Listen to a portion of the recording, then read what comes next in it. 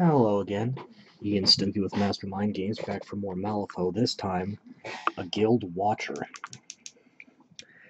So a Watcher is a scout construct with its eye lens attuned magically to a separate one carried by its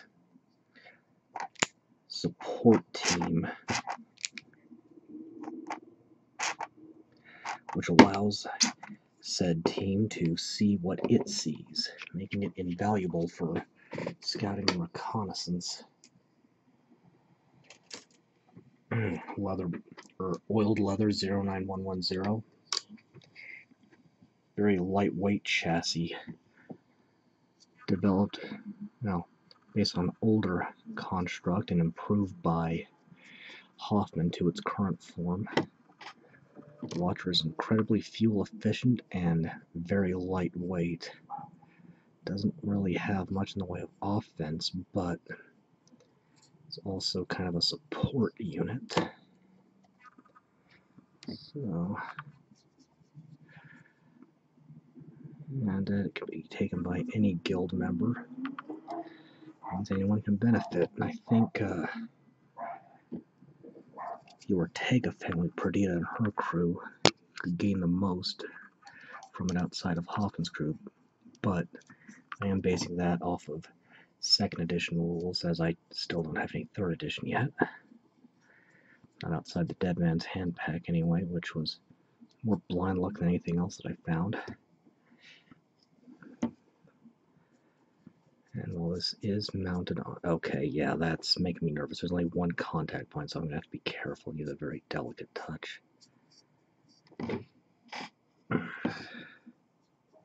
Okay. So, I completely lost my train of thought.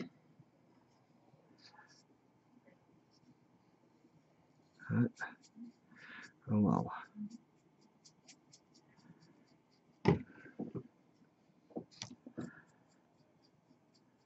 Just getting a nice solid coat on the wings. And the Watcher is not unique, but I would say there's only really cause to put no more than... getting horribly tongue-tied, huh? I'd say no more than one would be necessary for any size army. But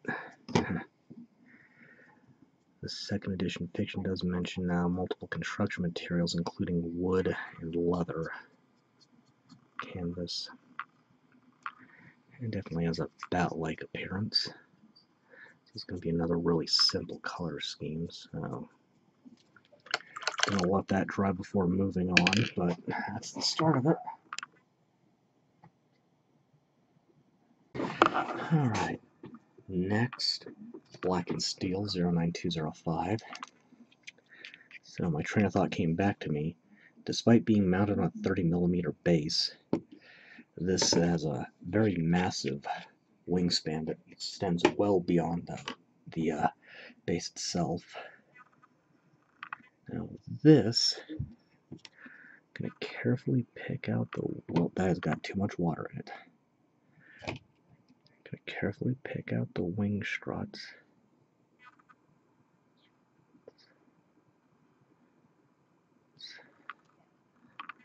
Including the tips that are the outside, visible from the outside here. Being real careful here now. Something on assembly is this part of the arm does not actually attach to the wing. It sure looks like it should, but it does not. Just something to keep in mind during assembly, because that threw me off quite a bit.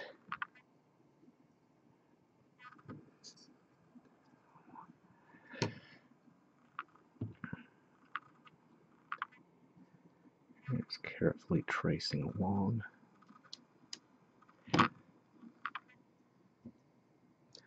Keeping my brush moist but not overly wet.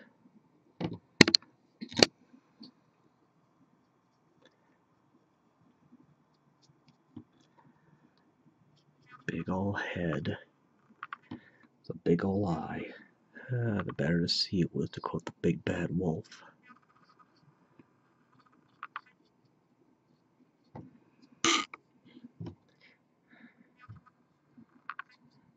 And while this watcher is clearly human-sized, it's almost implied in the fiction that it's supposed to be smaller. And then again, a lot of games aren't necessarily in what I would call true scale with each other. Some games have more disparity than others with this, but yeah. Do this piece here, but I might want to pick it out in another color later. I'm not sure if I want to use bronze on this one yet or not, but I have until this is dried to decide.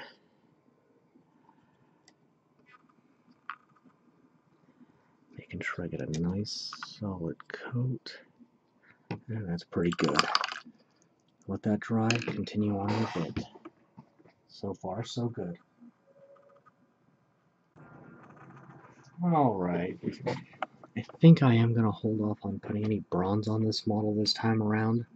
So, uniform gray to finish up the base coats. I'll do some lighting effects in here too, so...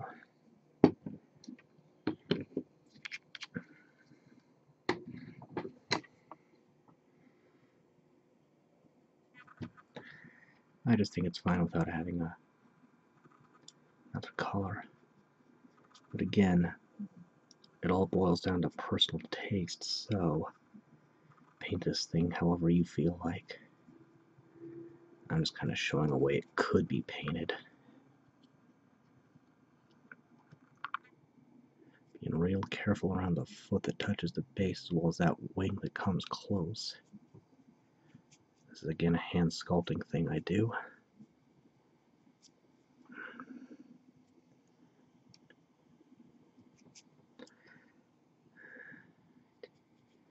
That's it, that's got it, so let that dry, then I can start shading. Well, doesn't like focusing on this, but first shade, Adamantium Black 09124. And I think my oiled leather's about cash, but I have a spare on hand.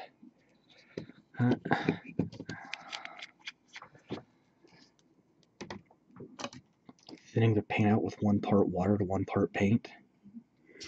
Darker colors like this, you might want to do a little more water, 2 to 3 parts in some cases. I'm going to start with the most irritating areas first and get these struts. I know you couldn't see that one too well. But unfortunately, my hand has to go somewhere.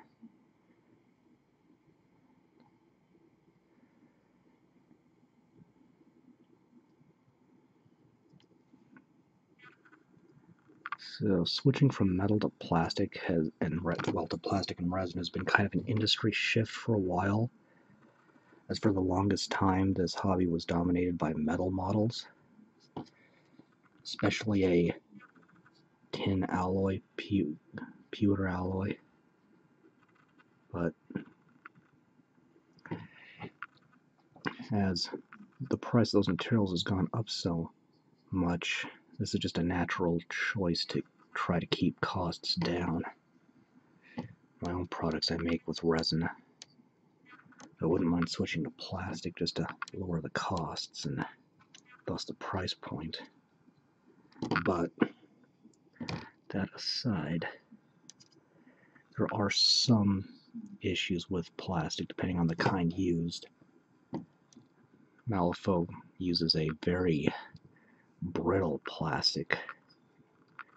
Allows for great detail, but the trade-off is fragility. Another shift is going away from hand sculpting, designing in CAD and doing 3D printed prototypes. Okay, that's got that. Once it dries, I can get the leather in the base and go from there.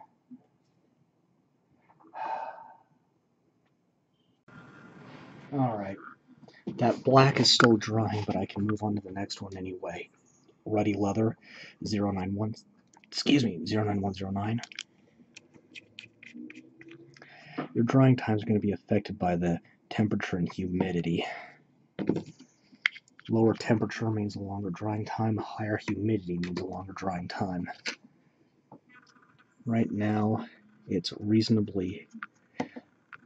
little chilly and fairly humid. So, the drying time, lately I've enjoyed low humidity and high temperatures,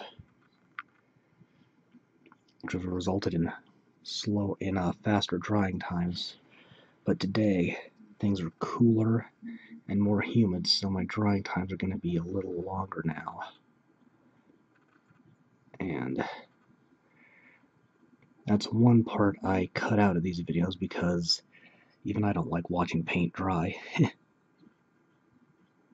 So being careful with around the tines here.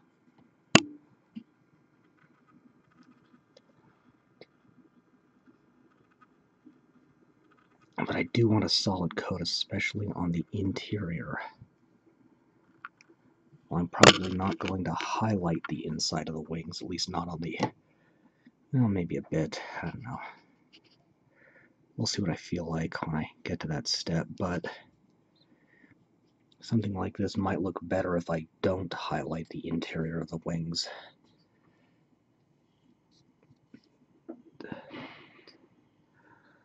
I don't know how well you can see that. Again, my rig is set up so my camera's behind me, and there's nothing I can do about that right this minute. It's just based on the amount of space I have in my home, which is not too much. Excuse me. Outside of that lungful of smoke from the other day with those neighbors, my allergies are trying to make one last push before autumn.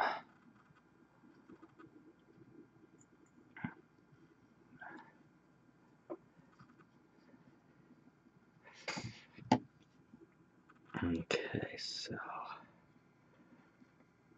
being careful around this pack here. It does mention that they're supposed to be powered by a soulstone powered steam generator or steam engine. So this might be smokestacks on the back to vent the smoke as well as the steam, but again, we're talking about fantasy industrial revolution engineering, so the laws of physics as we understand them, physics, thermodynamics, etc., don't necessarily apply. And now,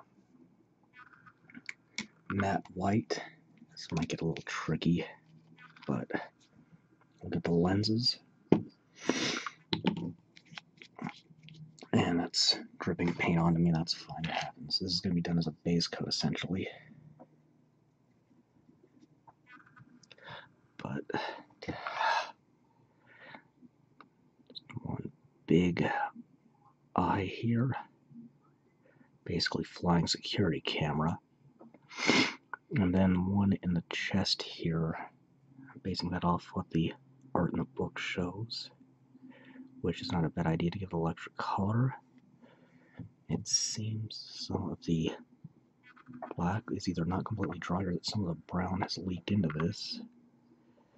So that makes it interesting. I'll muddy it a little bit, but it should be okay when I highlight. And now I'm going to try to soak this up with the brush. It's not working, so no reason to keep the paper towel handy. I want to soak that up as best I can because Stormy Gray 09088, I also want to do the base right now as well. As I'll wrap up the highlights, shading, sorry. I'll still have lighting effects to do before I can highlight, but let's get it on the right track. Again, half paint, half water to thin it into a wash. And just let it flow. Try to see that it gets into these recessed areas. And I think I can take a gamble and try the lighting effect. So Blood Red 09003. So this is a calculated risk, so you want to thin out for lighting effects 2 to 3 parts water to 1 part paint. You want it a little on the thin side. One of the keys is to see that some of the white shows through. And that doesn't look too bad on the eye, but the chest is kinda alright. I'm just gonna absorb that.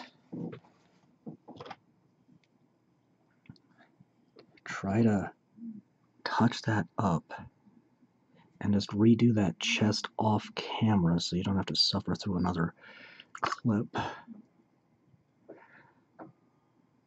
So, back in a bit. Alright, time to highlight. I'm going to turn my volume down a bit. Okay. Alright. Little glitch, I think we're fixed. Getting tongue-tied again, oh boy. So, starting with plate mail metal, using a dry brushing technique. And I have touched up all the lighting. May have gone a bit too far on the eye, though. So, no water, straight paint, ragged feathered brush. Rub most of the paint out on a paper towel. It looks like there's nothing left.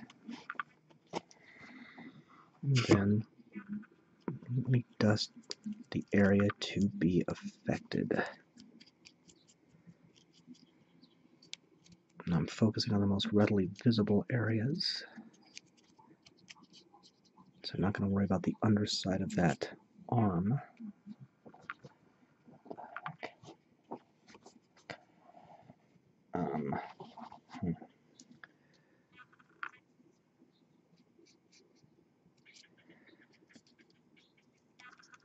I'm going to take caution on the head so as not to get the lens.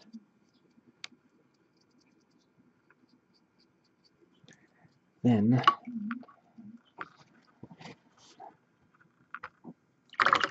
after cleaning my brush out thoroughly, burnt orange is 09111.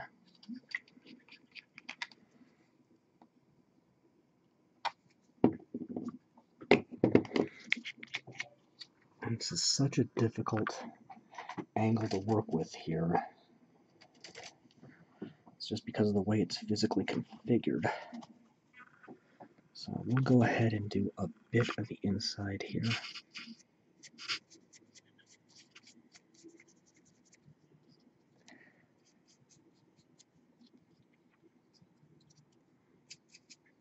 Maybe just like that is good.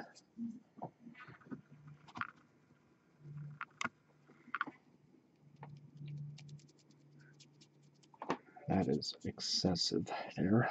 Didn't quite get all the paint out I needed to.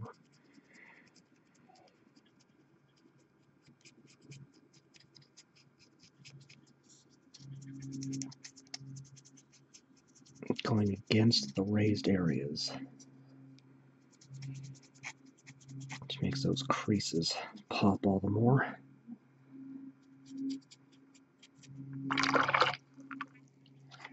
Then, Misty Gray 09090. Again, a fairly simple color scheme.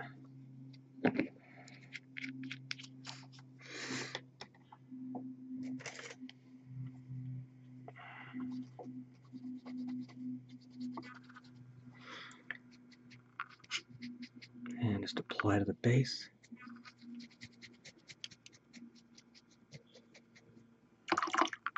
And now switching to a flathead brush, taking matte black.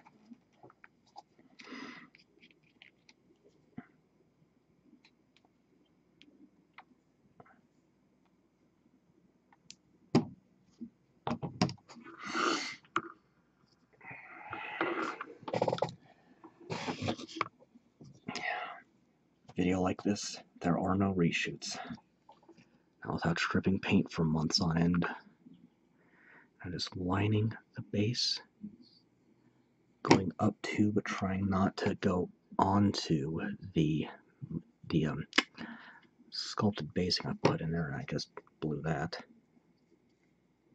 Just to give it a nice finish and cover up the errant bits of paint. And this can be any color. I used to do faction specific before the 3rd edition announced faction changes, and at that point it just seemed kind of pointless, because if models change factions once, they could do so again at a later time in a later edition. So kind of yeah, silly in that regard.